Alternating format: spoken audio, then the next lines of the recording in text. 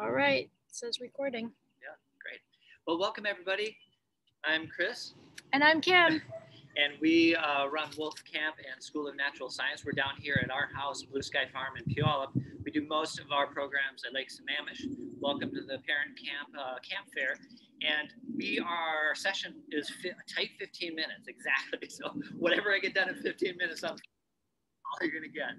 And we have our first person jumping in. Welcome. And I know there's a million different sessions going on, so we're just going to do it as if there are a lot of people here, because we are also going to upload this recording to the Parent Map site, Camp Fair site, so that people can watch the fire making whenever they want to later. And so the title is Wilderness Survival and Safe Fire Making, I believe. And Fire by friction. Yeah, fire by friction. Thank you. Wilderness Survivor and Fire by Friction. Now, we mentioned in the wilderness survival side, the only thing I want to mention before we start the fire is the 10 essentials, which is a term coined by the mountaineers 100 years ago almost, or probably not that long. But anyways, when everybody started really going out in the wilderness a lot, 10 things that you need to think about before you go out there, 10 categories really, because you bring less when you only think you're going to go out for an hour, more when you think you're going to go for a day hike, and of course when you're going to go for a long overnight, it's going to be a lot of stuff. So those categories include, something that you know how to make fire with already, because man, when you get out there in those situations, it's a lot more challenging than you think. When you don't have pre-dried stuff in your garage, garage that you kept dry all winter long. There are a few things. Now, the first step. So look up the 10 essentials. You can just go do that yourself. We also have it on our website, an extensive blog, lists all sorts of categories of outdoor learning that are on there if you want to look at wolfcollege.com. And the first thing you want to do when you make a fire, no matter where you are, is to, I'm pretty sure they can see us and not the people that are here as much, I don't know whether that changes or not. I'm assuming that it's just going to be us that show up mostly when the recording is done, but that's okay. Hopefully those that are joining us here today already will enjoy this anyway. We love doing it. First thing you want to do is, even on snow, you can do a fire. This is going to be called, I call it the blanket fire making design. And so what you want to do first thing is to take anything off the ground. Basically what I do is I scrape with my foot all the debris that's on the ground in the entire area. That also keeps it safer in the summer, but in the winter or when you're on snow, you can grab anything. You have to have something down, just even the worst stuff you can find. This I just scraped up off the ground right here. It came with some sticks, so that's okay. It doesn't matter, whatever it is, because you have to insulate from the thing that's going to make you coldest when you're out there in the wilderness, and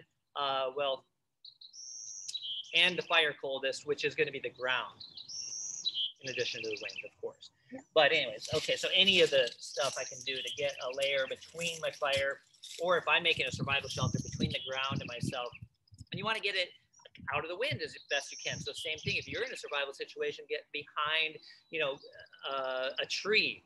And at nighttime, air flows downhill because cold air sinks. And so it might be opposite during the day. You're thinking, oh, I need a survival shelter, and the wind's kind of blowing, or should I say just a little barely breeze going uphill. Well, it's going to shift and go downhill most likely, depending on whether there's any wind storm coming in. That's going to be a different story. But if it's just a calm night, air is flowing downhill. So be on the downhill side of a tree, but nowhere down near water, because that's where the cold air is going and is going to sit. So be about halfway up the hill, if you can, or up some away from water, away a little bit. Obviously, it's going to be up the slope, even if you can't tell that it's going up, go away from the water. It'll be quite a bit warmer, sometimes 5 degrees warmer than down near the water. It's a dangerous place down there anyway. Same thing with fire. You want to have a little bit of wind protection. Get a bunch of debris. It can even be wet. Just get it up away so that there's some air pockets sort of trapped between the ground and the fire that you're going to make, because air insulates, just like the thing between your two window panes. It's not the glass that insulates, it's the air between the glass that's really insulating. And so, same thing here. Okay, the next layer of thing that you want is you've got your bed, now you need a pillow. And so any kind of rocks and sticks, and I could even, just use these rocks as a pillow. So I'm gonna put a layer of pillow here, You got to get it kind of up high enough, because when your blanket is built, there's pillow. It's nice just to have a nice big log or something. Yeah, you can just get logs out of the woods, drag it over there, and makes a great pillow. And high enough so that when you put your blanket on, if there's a little bit of lift between your bed, above your bed, but below your blanket, so that you can get your tinder and such in there to start your fire. Whoa, blackberry. Oh, woo. In case I hit it again without my glove. Okay, so now you need a pillow, or excuse me, a blanket. And of course, the easiest thing would be nice long grass, which in our area, reed canary grass is very invasive, but it's awesome for fire, big long stalks. The best thing in here are the leaves. Now this is a little green, but I know it's dry because it's been in the garage all summer. You want to get the tall reed canary grass that's after probably a half hour after sunrise or half hour after it rains. This stuff's dry already because it's standing straight up in the air, and there's always a little wind going through it, and it dries right out. So this is an example, or cedar bark, or tiny little hemlock branches. Not cedar branches though, because they don't really take a flame and go unless it's already going. So one thing about the blanket though, you're gonna wanna make sure that the material that's in the blanket is gonna be the finest material that you have. So the thinnest, driest, littlest pieces. So some people like to talk about calling it pencil lead. So the size of the lead of a pencil is going to go down first, because you want your finest stuff at the bottom, your best stuff, so that when you put that flame underneath, it will actually catch fire and continue up layer by layer. By the way, and this is going to be my pencil lead, or excuse me, pencil side, pencil lead side.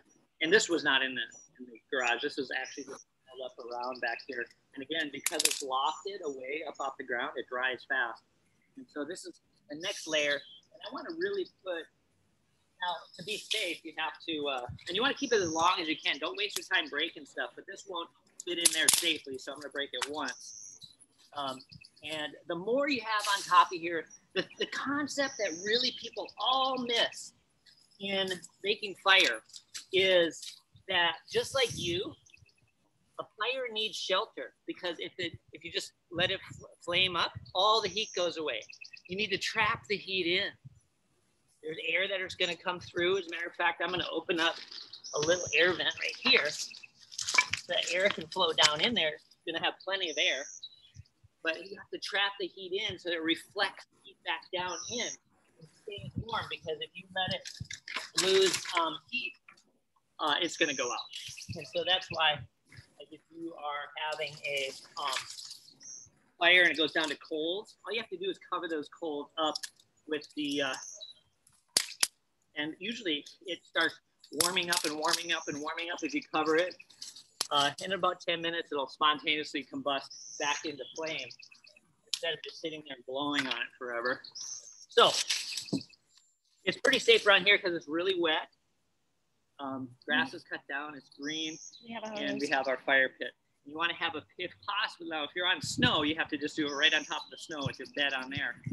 But if you can get down into the ground, especially in the summer, you have to dig out in the forest, especially, you have to dig out about this much out of the ground and create a pit, because that is actually just decomposing leaves and needles and stuff. It looks like soil, but it's not yet. And so I've seen fires come up 30 and 40 feet away from a fire that's being built right on top of the Pacific Northwest humus soil in the Pacific Northwest. You have to dig that out and get down to the dirt. I mean, the sand usually, or the mud down there. And that's— You do extra math yet? Go do extra math, or I'm gonna text them. You can show me it later. Do extra math, please. And it sucks air down in, so you never have to blow either. Okay, so now we're moving on to creating the baby. Now that we have a bed, pillow, blanket, also, Kimmer, could you grab any sort of stuff to put over the top of this to show that if you shelter it with a bunch more big material on top of there, we will be able to get a fire going. If you don't, it's going to cool down so quick that it might go out. All right, so this is my favorite thing to carry with me if you're prepared for fire, is jute string. You can get that in any hardware store, or Fred Meyer or big box store. And jute string is a natural plant fiber, jute, that they make burlap sacks out of stuff. This one has 3 strands, And you just pull those apart. And each of those strands, if you unspin those, it comes into its fibrous normal fibers. So get that away from the computer. Then what you do is you take all these little fibers like this and you put them all together and you make a big fluffy ball. And so this is going to be one of your best fire tinders. And it's great because when you carry it, you're also carrying rope, which could be one of your 10 essentials. And then you also have fire. So if it doesn't look like a hair ball from a dog or a cat, it still looks too much like rope. You need to fluff it up even more. Yeah, and so that's something that flames up really quickly. Even if you have just one little flame on there, then you want something that'll catch a coal or a spark and keep going. Cotton, of course, is the best there is for that because it's the tiniest little fibers you can possibly have. So much surface area. That's the concept of why cotton is so great. Now, if you just have cotton, it doesn't go up into a flame very well because this cotton is really coal extender. So you want to have something with it like jute. So we're going to demonstrate first thing with fire steel, and then if we have time, I'm going to try to do it with bow drill fire by friction. And so here comes 2 fire by friction methods. Do you want to use this with this? Let's just use a cotton ball. Okay, just cotton ball only. Yeah. And with a fire steel, you can get this cotton going, and you don't want to have, a lot of people want to put Vaseline on there, and that's okay, but then you'll have to pull it up and make it really stringy, and it's a little harder for it to catch the spark. You still need dry cotton for it to catch the spark. Do you want to do it right on here, right in front of the thing? Sure, that's great. And then we'll bring it over there. Can you hold it down so that the wind doesn't blow it off? You want to bring it over there? Oh, I can kind of hold it down. Maybe put it right into the fire. Okay, so this, you just hold it at an angle, and you actually hold your fire steel onto the cotton. So hold it down and have it right close. People try to do it out here and the spark will not get down there. You have to be right there next to it. So it's really hot right off the tip of the rod, but once it leaves that rod, the little space right there, it cools down way too fast. So at a 45-degree angle this way or this way, make it sharp. And so we'll see. Yep, it's going. It's going. There's not a lot of flame, but what you want to do is take this and go ahead and put it right into your underneath your, right there. Uh-oh. Yeah, we don't want to start it yet. Because I want to see if I can do it with bow drill. Okay, here goes. Uh-oh. And we only have like 2 minutes. That's okay. All right. All right. Do you want me to talk while you're getting it ready? Oh, can you talk? Yeah. I have something to add to that. Okay. So one of the things that's really important is people get super psyched about building, doing a fire when they got in a survival situation. But remember, that's not the first thing that you need. The most important thing that you can do when you get lost in the woods, you're trapped in some sort of survival situation, is to take a breath. You've got to be able to think. So everybody says, don't panic, but they don't tell you what to do. Well, we're telling you what to do. You take a deep breath, get some oxygen going and flowing. And that way you can look around and assess the scene and make some decisions based on wisdom, not panic. So once you've taken your breath, you're going to want to work on shelter because that is the thing that's going to keep you safe overnight. Everybody thinks, oh, fire will keep me warm, but fire is very problematic and very challenging to do. So you work on shelter. After that, you can work on fire if you want to add to it because it's going to help you with the next thing, which would be water purification or water that's safe to drink. Well, because we're almost out of time though, could you grab some more tinder? I'm going to use this to catch the coal. Great. And cedar bark is amazing, probably the best besides grass. In addition to the grass leaves that are super dry, in the Pacific Northwest, about the best tinder that you can get naturally. So I'm going to just give it a try here. I'm not hardly going to explain anything I'm going to do. Just go to wolfcollege.com, go to the blog, click on wilderness survival skills and go, or just search fire by friction or bow drill fire, and you'll see demonstrations and all the pitfalls that you have to learn about and that kind of thing. Yeah, we have a YouTube channel with that stuff on there. I mean, it's all over the place. Yeah. So now there are some not very good YouTube videos out there. So go ahead and go to our site. So we link into some ones we really like, and we also did 1 or 2 ourselves. Yep. So it is. I'm going to just demo it up. Okay. Oh, you have some cottonwood bark. Yeah, I do. So I'm going to make a tinder bundle. It's going to have that jute in the middle of it. I've got some cedar in there because right now jute is my fluffiest material, but you can make really fluffy material out of cedar bark if you know how to do it. And that's something that will take longer than this talk that we're giving. I'm putting Douglas fir needles on the top of my handhold, so I don't have friction up there. You only have friction down at the bottom. Can you move some of this stuff so they can see? And I'm just gonna go for it.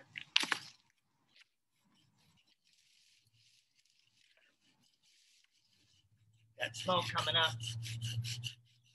So you can see that there's smoke. So he has to heat it up hot enough so what's happening is as he drills, there's a little notch in the baseboard. And as he drills, the material becomes dust down in the baseboard notch. And as it builds up and he goes faster and faster. That was it. It had to get up to 712 degrees or so in order to spontaneously combust into a coal. That's the dust that got really hot right there. Yeah. And so now we have to put it into our I haven't put the cottonwood nest. Here. Okay, that underneath. You want to really fluff all this tinder up. But however, this jute that we talked about earlier, that's on top of there, is the most amazing for turning into a flame. Okay, so, here goes. It's a tiny little coal because I was only drilling for like 5 seconds. Oh, it's too high. There you go. So what he's doing is he's using oxygen to give that coal what it needs so that it can actually burst into flame. There it goes. There it goes. And now he's going to put it underneath the blanket, on the bed pillow blanket. Keep the blanket, everything covered. With as much. Woo. Yeah, so what it does. Heat down in there. Right, so it has gone up into the grass layer, which is the pencil lead. It's gone up into the pencil layer, going up into the marker layer. And we're just throwing some boards over the top. Think of that as your big comforter that you would put on top to help hold all of your heat in. And it's really, really easy to make the bed, pillow, and blanket method. And so that's why we love to teach it here in our area. Ooh, well, that's going to be our tight 15 to 20, I think it turned out to be. Does anybody that's on have any questions?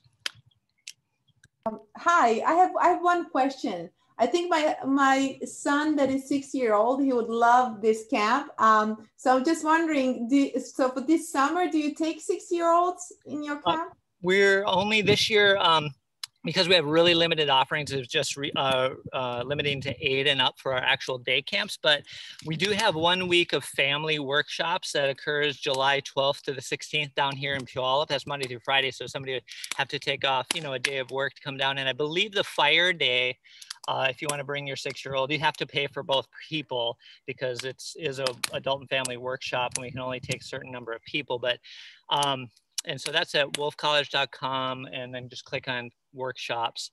And I believe that is Wednesday or Thursdays. Yeah, as far as 6-year-old. Next year, we'll be back to our normal 6 to 12-year-old age range for day camps. Okay, thank you so much. You're welcome. Thank you. Bye now. Bye.